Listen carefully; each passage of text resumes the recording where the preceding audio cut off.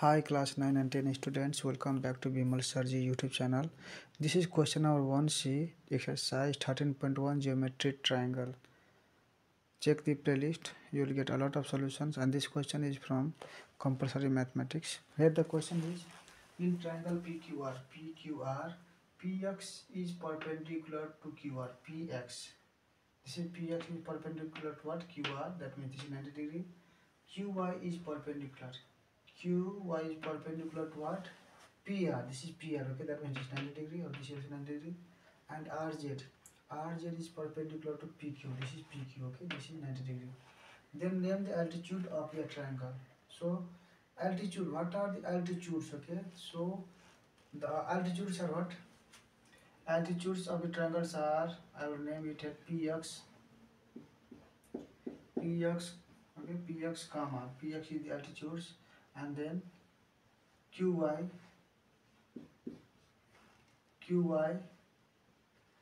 and RZ, and RZ are the altitudes,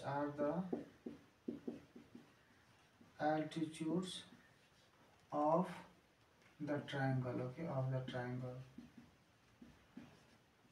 And what is the point O called? And this point, this is point, okay, point O is called, the point O is called the orthocenter,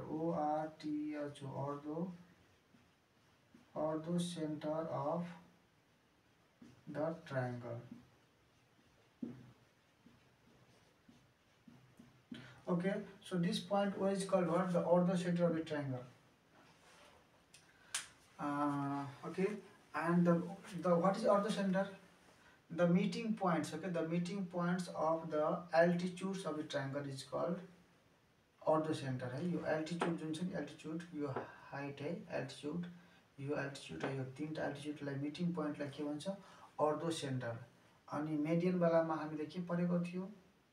centroid है, centroid मा के हुन्छ? जस्तै कुनै अब triangle छ, अब यसको यो vertex बाट यसको mid point यो vertex बाट यसको mid point यो, अनि यो vertex बाट यसको mid point यो है, यो joining है,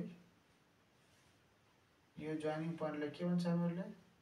यसलाई भन्छ centroid G है, centroid of the triangle. अनि यसलाई भन्छ orthocenter. यो 90 डिग्री हो, अनि यो mid point हो है, यो U is equal to U, U is equal to U, अनि U is equal to U है. त यो हाम्रो क्वेशन चाहिँ राति धेरै भइसक्यो. आज मेरो क्यामेराको स्ट्यान्ड हैन भाँचिएको थियो, त्यही बनाउनमा टाइम लाग्यो है. अब रेस्ट गर्ने टाइम भइसक्यो. भोलि अब हेरौँ कुन टपिक बनाउँछु है. कमेन्ट अनुसारले कसको बढी मेजोरिटी हुन्छ त्यसको है. र तपाईहरुले लाइक त गर्मीहरुलाई गर्नु हुँदैन, त्यही भएर मैले लाइक गर्नु भनेर भनिरहेको छैन है. बस मेरो भिडियो सबै है नेपालका गरिब विद्यार्थीहरु जसले कोचिङ होम ट्युसन गर्न जसलाई गाह्रो हुन्छ त्यो समक्ष पुगोस्, त्यही म चाहन्छु, ताकि उनीहरुले राम्ररी है उनीहरुले पनि पढ्न पाओस् बिना कोचिङकै.